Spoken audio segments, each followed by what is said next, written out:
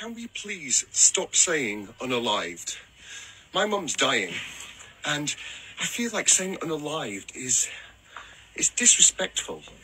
As human beings, we all die. We will all die. We will all experience death in our loved ones, in our family, in our friends, and eventually ourselves. So why then is this one word masked by calling it unalived? And it's only TikTok, to my knowledge, that uses this. And I understand that some people say, oh, they get demonetized or they get restricted. But we shouldn't. And this is something I'll address, because as far as I'm aware, you don't. I have always disliked what I call mimsy words.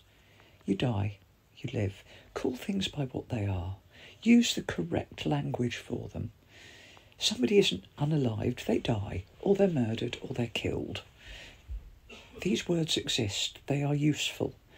But there's this thing about, oh, you'll be demonetized. I've never seen any evidence of that. Literally, I have seen not a shred of evidence going back really quite some time.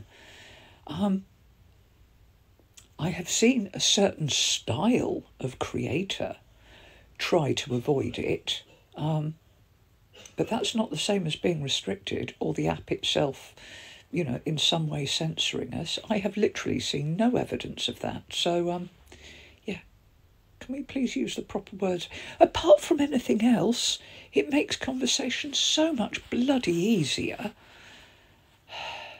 Simple things, use the proper words.